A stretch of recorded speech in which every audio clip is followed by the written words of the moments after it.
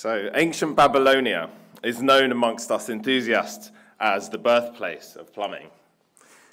These ceramic pipes formed on a potter's wheel were discovered at the Temple of Bel at Nippur and date from around 4000 BC. The ancient Indus Valley civilization had a complete system of irrigation and sewage by around 2500 BC, and is thus the oldest known sewer system. Washrooms and toilets connected to ceramic pipes, connected to larger brick drains underneath the roads. We still use this basic system and materials today. Ceramic pipes are still used for underground drainage, and brick pipes, although in the last century they've been superseded, thousands of miles of them are still in use. The Romans were the first society known to have public toilets.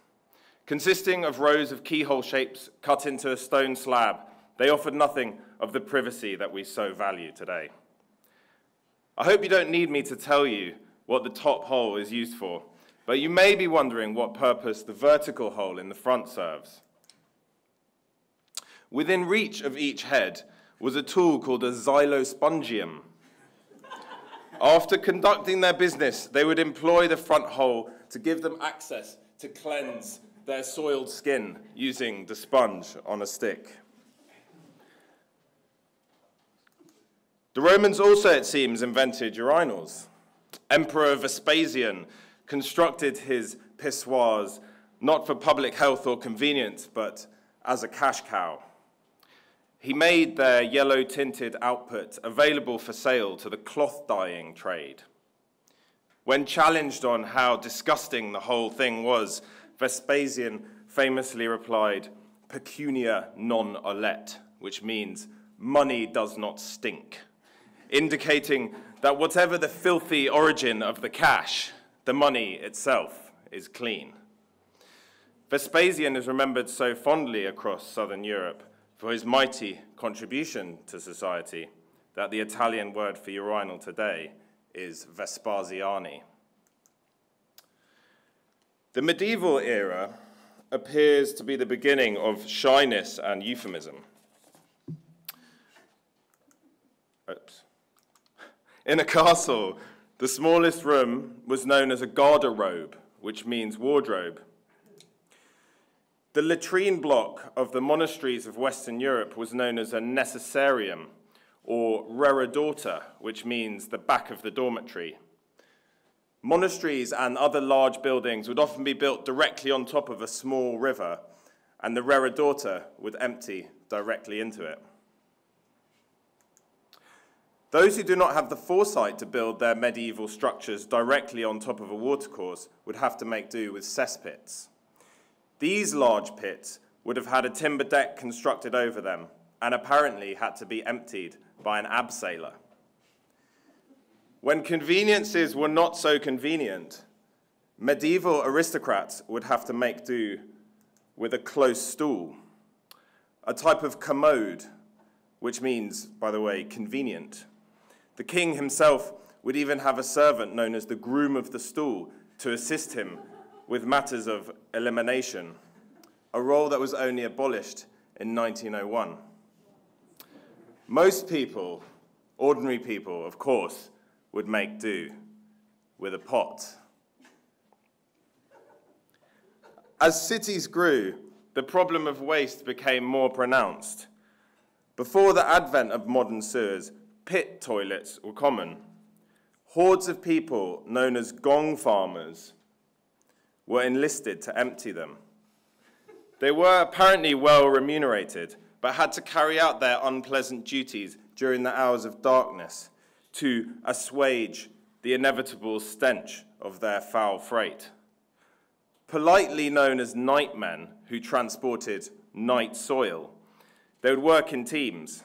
A ropeman would lower a bucket down to the holeman inside the pit, who would fill it up with what we would now refer to as fecal sludge.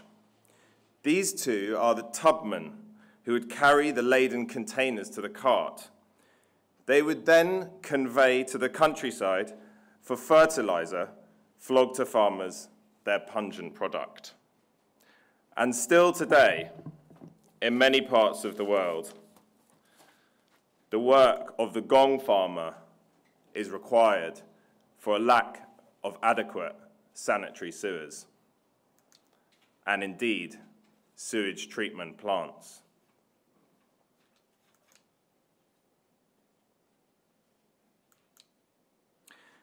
Rapidly expanding cities like Manchester began to produce more material than can be used up by the agricultural industry, leading waste to be simply piled into smelly mounds known as middens.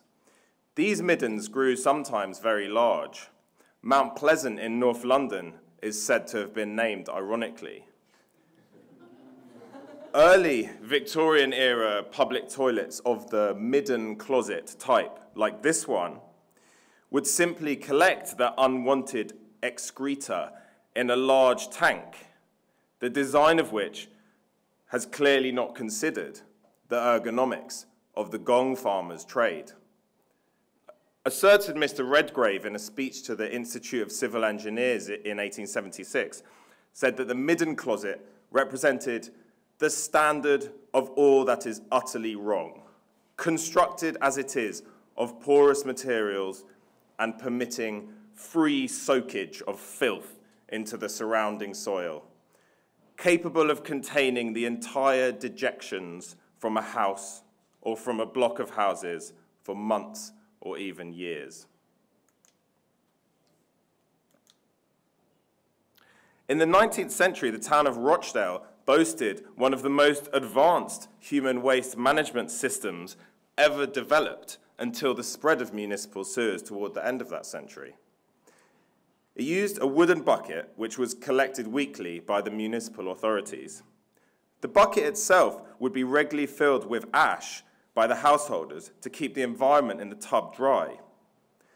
9,100 metric tons of night soil was collected in Rochdale each year from a population of 64,000, so 142 kilograms per person.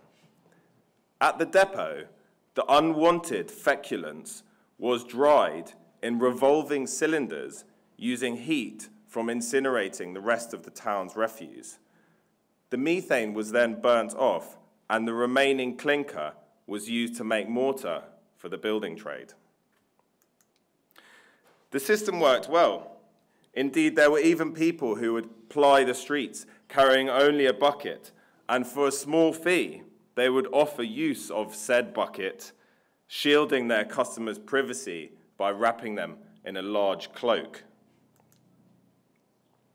Moving now to the modern era, and what could be more representative of modernity than this? Toilet roll. Invented by Seth Wheeler in 1891, this is surely one of the greatest signposts that the 20th century was on its way, and with it, the domination of the ceramic water closet. The flush-down closet was first described in the 16th century by John Harrington in his treatise, A New Discourse on a Stale Subject. But the invention never gained traction until municipal sewers were widespread. But once they were built, sales of ceramic wash-down closets exploded, and a huge variety began to appear. Perhaps now, 200 years on, since the founding of the Armitage Sanitary Pottery Company, it's time to take stock of the bathroom of today. I think we can learn something from the heyday of sanitary pottery. The WC pan is perhaps the only architectural feature to have not felt the shock of postmodernism. And perhaps now is the time for manufacturers to bring the decorative arts back to their designs.